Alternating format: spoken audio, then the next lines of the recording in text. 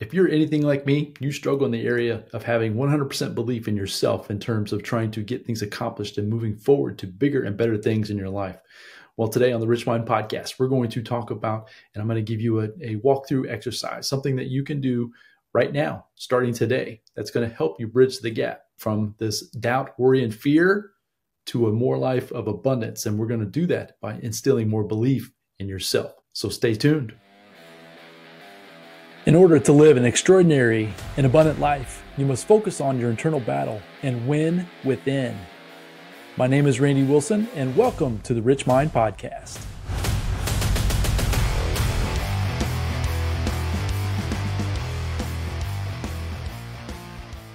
All right, welcome back to the Rich Mind Podcast. And today, let's talk about the subject of belief. If you're watching this on video, you can see that I've got up on my shelf here, I've got the word believe right here up on my shelf. And it's a reminder for myself that I have to continuously believe in myself, believe in my abilities, believe in moving forward, believe in hitting record and recording the Rich Mind Podcast. That's all of the things that we all deal with on a daily basis, all that self-limiting doubts. We talked about a lot of times on the podcast about self-sabotage.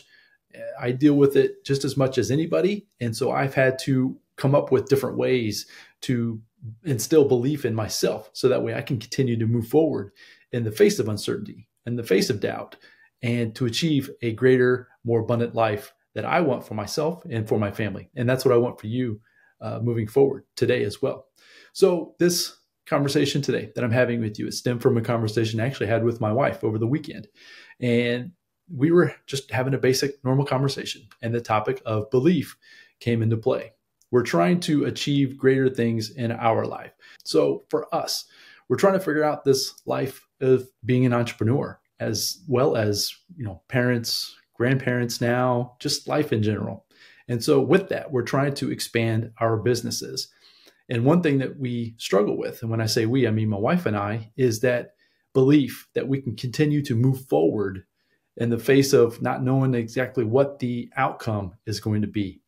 So if you make the decision that you're going to step out into this entrepreneurial world, it's going to require a completely different set of a mindset, right? You're going to be able to have to work within yourself. It's going to be probably the biggest personal development exercise that you've ever done, which is exciting because of the person you're going to become in the process. But it's also super scary is probably not the right word. It's probably a little bit too intense, but it's definitely, it's uncomfortable. Let's put it that way. It's definitely uncomfortable. At least it has been for myself. And I would say that it has been for my wife as well. So as we keep pushing ourselves into areas of life that we're not sure what the outcomes are, it keeps generating disbelief, right? We don't believe in our abilities to continue to move forward. We don't believe in the ideas are going to be any good, right? So it's like, just like with this podcast, right? I have an idea for an episode. I don't know if it's going to resonate with you or not. I don't know if it's going to be a good episode, a bad episode. I don't know.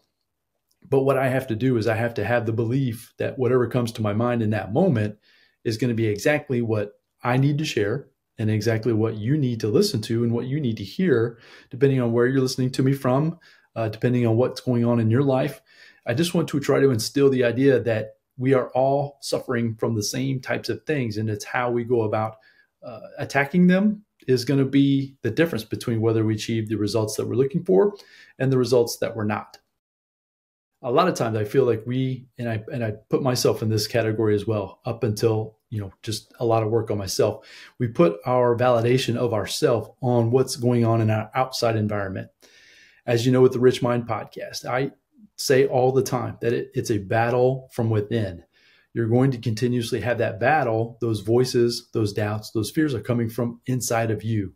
So if you're continuously looking for validation outside of you from other people, from other places, things you see, things you hear, you're going to continuously be searching for something that it's not going to necessarily be the solid thing that you need on a continuous basis. And if you continue to do that and keep staying in that pattern, my fear is that you're going to not necessarily achieve the goals and dreams that you are looking for. So it all starts with the belief inside of you. So let me share with you a few of the things. These are questions that I ask myself. You've heard me say multiple times on this podcast, and it's whatever's best preference for yourself. But journaling, getting your ideas out onto a piece of paper, getting them out of your mind, it's almost like a separation exercise, meaning you're having the thoughts and beliefs in your own mind, the chatter that's going on.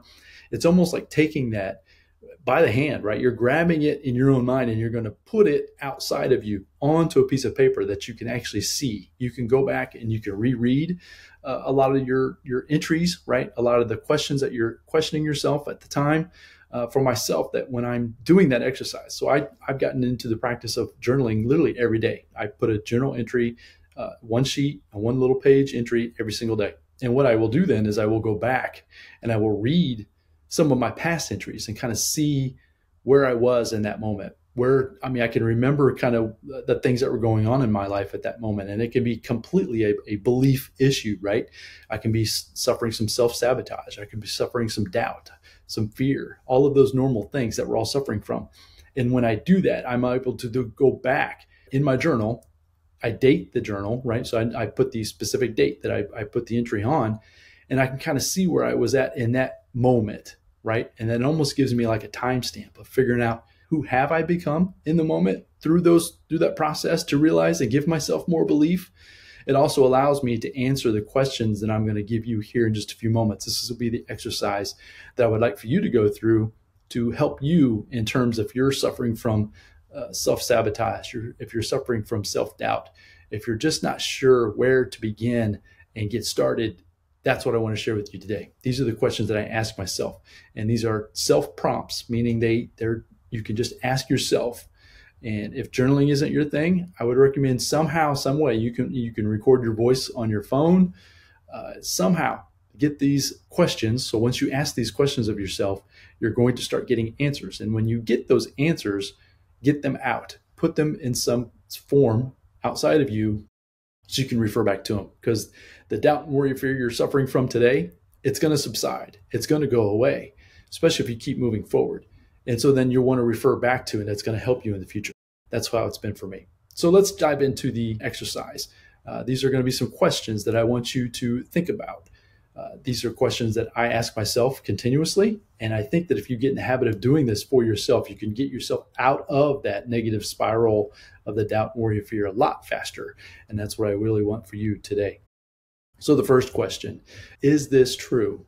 Is this feeling, is this thought, is this idea that I have that I'm not enough, that I can't achieve whatever your goal is that true? And sit with that for just a moment. That question alone might take you some time. You might need to ponder that one for a little while. The answer I hope you come up with is that no, they are not true. But you need to feel that from within yourself. You need to understand and basically have dialogue with your own internal presence, right? Your internal self, your subconscious, right? Your subconscious mind, and just get it to understand that, yes, I understand. You're trying to keep me from moving forward. You're trying to keep me, quote unquote, safe. But I don't need that safety. I am safe. I am able. I do believe. Those are the feelings that you're going to come up with as you understand and feel like when you realize that, no, this is not true. I can achieve whatever it is. An example with the podcast. I can continue on with the podcast. I can continue to show up and add as much value to you, the listener, as I possibly can. I can. And when you start feeling that way, right? When you start repeating that to yourself, that I can, and then I am able, you're going to start feeling a different energy within yourself. And that is going to be the beginning process for you to break free from this doubt, worry, and fear. So the second question that I want you to think about is, what am I truly afraid of? So when these doubts, worries, and fears pop into your mind, there's a reason that they're there. They're trying to keep you safe from something. So we all have our own past stories. We all have our own past experiences in this 3D world that we call our life. They can be from family members. They can be from friends. They can be from your current experiences with your family now. It can be a work environment. It can really be anything. We all have separate experiences. And when we get scarred in our subconscious mind, when we have negative things or perceived negative things happen to us in our past, it shows up to try to keep you, quote unquote, safe by throwing you into doubt, worry, and fear. And it's trying to keep you from moving forward into a unknown future that in reality, the future potentially has the ability to be better than you can ever imagine. So that's the next question I really want you to ask yourself is, what are you truly afraid of? If you can really dig back deep into the stories of your past. So for myself, for example, let me give you, maybe this will help a little bit. I suffered with the story of my mind for the longest time of being disappointed. I kept myself away from opportunities. I kept myself away from other individuals. I kept myself away from a lot of things, business opportunities, you name it. I kept myself away from it. And it stemmed from, I had a deep self-doubt, negative belief in my mind that if I stepped into a situation with other people, a different environment, I was going to be disappointed. And that came from actually, it came from my father. I mean, that's where it really stemmed back to. There were multiple times that my father, unfortunately, would make promises to me that we were going to do X, Y, Z. So one of the stories, just to give you a little bit more context, is that I'm a car guy. I love muscle cars. I love cars in general. And my dad used to always tinker with cars all the time growing up. And what I mean by that is he would buy an old car, he would work on it, he would actually paint it and fix it and just make it look really nice, right? That's almost like a summer project he would have every year. And when he did that, I can remember as I was becoming and getting closer to being 16 years old, he would make promises to me of what he was going to build for me.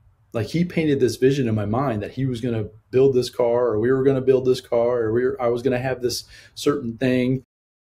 And I'll never forget, I was so worked up and excited one time because he was describing this car that I was going to be able to have and get as I was turning 16.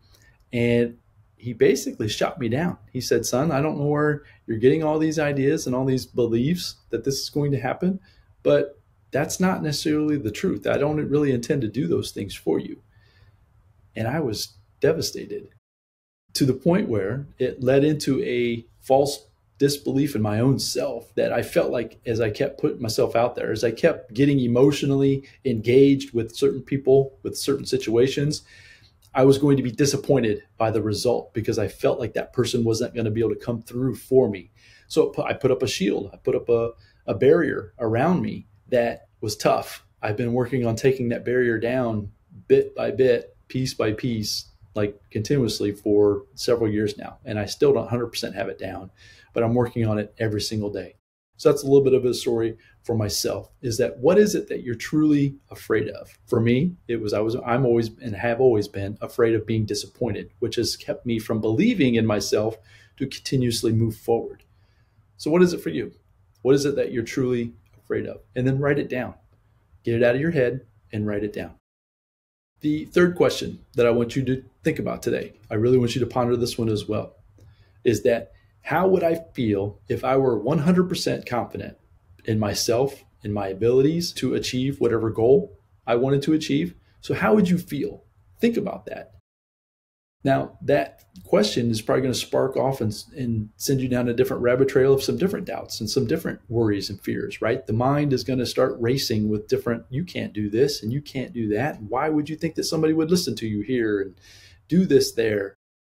That's what I want you to take control of. So when that little voice creeps up into your mind, you need to grab it. You need to get a hold of it. And that's where this exercise of literally grabbing it out of your own mind and putting it out on paper will make it real. Will make it where it's like, literally, it makes it feel like it's real. And so then you can take control of it and then you can question it. Is that true? Is that real? And as you continue to go down that process, you will begin to feel a little bit better. And then as you ask yourself it again in the future. So what's going to happen is you're going to go through this exercise many times in the upcoming days, weeks, months. And so as you do it more often, as you ask yourself, how would I feel if I were 100% confident in my abilities? When you do that further on down the road, you're going to start being able to have those feelings of confidence. You're going to be able to stand up tall, shoulders back, speak clearly. Just speak with confidence. And as you continue to build that confidence, you're going to be able to keep moving forward better and better and quicker, which is super exciting. So ask that question of yourself. Well, how would I feel if I were 100% confident in your abilities moving forward? And then express it. How would you feel? And then write it down. So let's move on to the final question that I want you to think about today. So that question is, what would I do right now? What one thing would I do right now if I was 100% confident in my abilities, belief in myself, if I was super confident and I knew for sure that whatever outcome was out there to be had was positive or negative. So it's just feedback, right? There's not good, there's not bad. There's just feedback for you to be able to make a different decision. What is one thing you would do right now if you were 100% confident in your abilities moving forward? So once again, with this podcast or even a podcast, let's say you have an idea, something you want to share with the world, and you know for a fact, deep down inside, that you want to move forward and start creating some content and distributing it out into the world. But that doubt creeps in. Maybe it's a question of, I don't know if when I get down to episode 10, 15, 20, what am I going to say? Who am I going to talk to? Who's even going to listen? Maybe those are the questions that are popping up in your mind. And if they are, write them down and then think about it for a little while. Maybe you're sitting there and you're thinking, well, I don't want to get on camera, or I don't necessarily want, I don't have the equipment. I don't know what I'm going to say. I don't know about the artwork that I wanted to produce. Who's even going to listen to me? So those are the questions that are going to pop up as you continue to question yourself to move forward. Those doubts, those worries, and those fears. But what would you do? What would one thing, the single thing today, what's one thing you would do that if you were 100% confident in the outcome, would you do today? So for example, with a podcast, it's writing down some of the topics that you would discuss. I don't care if you come out with 3 episodes a week, 5 episodes a week. I don't care if you come out with 1 episode a month. It doesn't matter. That's the point. It doesn't matter. It's yours. The podcast, and that's what I'm using as an example for this this question or this part of the episode, is that it's yours. You get to decide. It's your decision. You can pivot. You can do more episodes. You can do less episodes. You can change the date that you do the episodes. You can do interviews. You can do solo episodes. You can do anything you want. So the point is that the whole question of the doubt of what am I going to do when I get to number 10 and I don't have anything else to say, or what happens if I don't find the artwork or find somebody to help me with the artwork to create the little thumbnail for the podcast, or what happens if I don't have the right equipment or what it sounds like. The what ifs will start kicking in. The what ifs negative are going to keep you from moving forward. But what I want to do today with this last question is, what if it was true? What if I could do this? What would that be like? How would I feel? And then step into it. One thing. What is one thing you could do today? And that one thing, as I mentioned, it could be just grabbing out a piece of paper and jotting down some of the things that come to your mind as far as the topic you want to share. Write down just keywords. They don't have to be complete sentences. They don't even have to be phrases. No one's going to see it but you. But write it down. Get it out of your mind. Get it out of your head. And start taking action. That's one step. And as you build that out, you'll be able to see, okay, I feel confident with that. Now ask yourself that question again. If I was 100% confident, what's one thing I would do right now to move myself forward towards this goal that I have for myself? And then don't procrastinate. Don't let the distractions of life get in the way. Get busy and do it. And if you get in the habit of doing those things, that's when you're going to see bigger, better, brighter things in your future. And it's going to come super fast. It has for me, and it has for others that I've shared this information with, and I'm confident that it will for you as well. So folks, I hope you found this message valuable. I appreciate you being here. If you're listening to me, at least definitely at this point of the podcast, I truly appreciate you being here. Hopefully you're finding the information valuable. I'm trying to share real life experiences that I've had, different stories, to help you understand that we are all similar. We might have different backgrounds. We might come from different places, different family environments, different school environments, different, you name it. But at the same time, we're all humans and we all want to become more, right? That's the whole idea. We want to become more.